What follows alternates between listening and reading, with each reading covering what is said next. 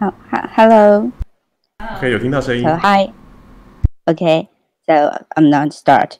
Hi, I'm Sherry. So today I would like to introduce the project initiated by my data community. The project is called MyLog, and I want to also describe how MyLog app and LogBoard can help to support the frontline medical staff. So now in certain countries, the pandemic is eased, while it seems for other peak has been reached yet. But COVID-19 virus will survive for at least 12 or 18 months long, according to Harvard scientists. So after the border is reopened, every traveler needs to be quarantined for 14 days for each travel. So what is then what is MyLog? The MyLog is composed by the two parts. One is the mobile app. It's for the general user. It can help you to record your symptoms for your own health, and no cloud collection, and you can control your own data. Our beta app is already on Google Play Store, and we are now working on the iOS version. And the second component is the LogBoard. LogBoard is for medical staff. It can through the visualized dashboard it can use the visualized dashboard to show the data collected by MyLog and can provide supporting information for the medical staff. And the use of MyLog app is very easy. You can just a few clicks, you can easily log to the app and record your symptoms and to check if they similar to COVID-19.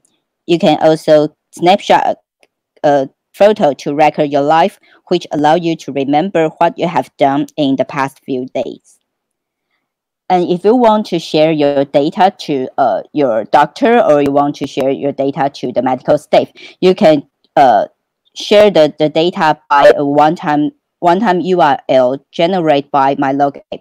Then the medical staff can view your data by the logboard.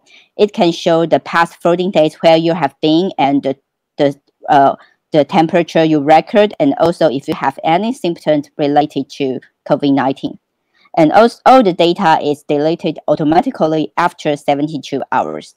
So you don't need to worry about your data privacy. And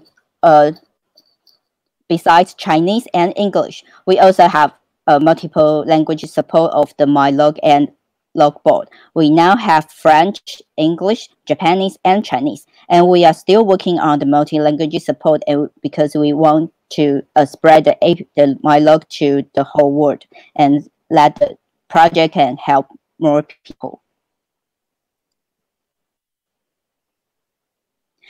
And so for today's hackathon, so we have finished. Well, what we have done today.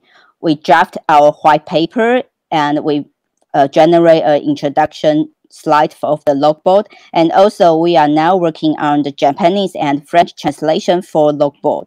And if you also want to contribute your work, just join us through the GLV Slack channel in MyLog14. And also we want to call for the help. So in order to complete all the feature of MyLog and LogBoard, so we still need some UX designer and UX designer, and also the MyLog and LogBoard ambassador. Also, if you have a skill to the other language, we all welcome you to help us to support the multi-language, and also for all the documents maintenance and translation. And here's my presentation. Thank you.